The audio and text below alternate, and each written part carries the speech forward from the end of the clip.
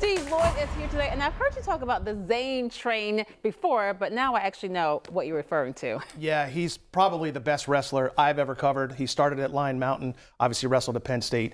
He's a great kid, Lisa. Well, Zain Retherford is a grinder on the wrestling mats and now looking for Olympic gold at the Paris Games next summer. After gaining a world title last month, he's been an Eagle, a Tiger, and Nittany Lion.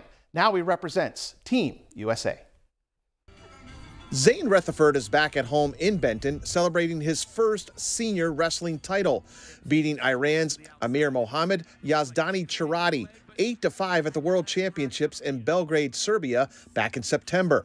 Wrestling for Team USA, this is Retherford's first time at the top of the podium after taking silver in 2022.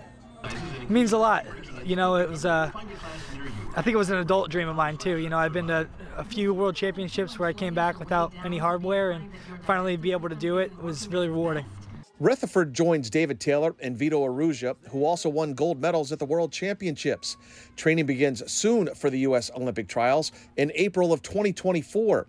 That takes place at the Bryce Jordan Center on the campus of Penn State University, home for Retherford, who was a two-time NCAA national champion for the Lions and a two-time Hodge Trophy winner, named the best wrestler in the country back in 2017 and 18. Yeah, the Olympic trials are in April. They're in State College, Pennsylvania, right where we're living right now, so that's what's next, and looking forward to that.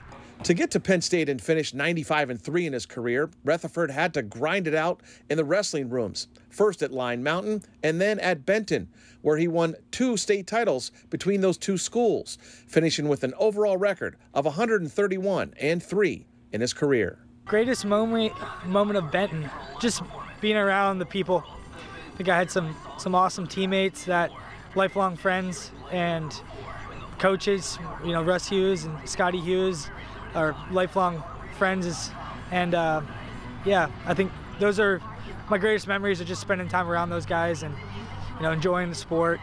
Representing the U.S. at another World Championships was a lot of fun.